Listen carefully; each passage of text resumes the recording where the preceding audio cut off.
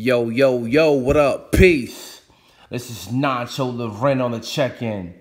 Another episode of the Hennessy Chronicles is going down.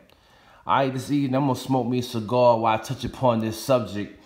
And the subject I want to touch upon is parenthood. And I'm kind of bugging out on the topic. I'm just like the dude Lavar Ball. As we all know, one of his sons got caught shoplifting overseas in China, I think it was. And then I'm not a Donald Trump supporter, but, you know, Donald Trump, the president, he did step in. I assume he made a call to the Chinese government and say, yo, let the players go, let the kids go. And then Lavar Ball, when his son get back to the United States on that bullshit, not appreciative of the help. I'd be the total opposite. My son home, I'd be like, thank you, sir. Good looking out. My son is home. Peace.